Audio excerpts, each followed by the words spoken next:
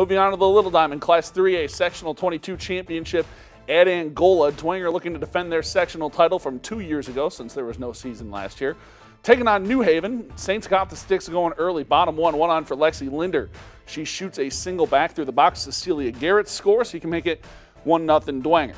Bottom two, more offense here from the Saints. Ellie Doyle lines a ball into center.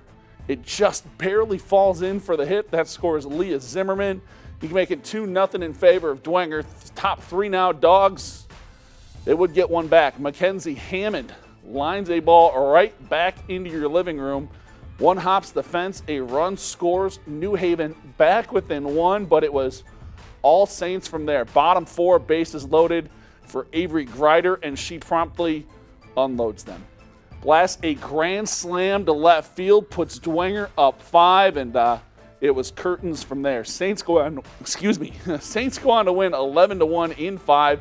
They will face the sectional 21 winner, either Wawasee or Northwood, in regionals next week.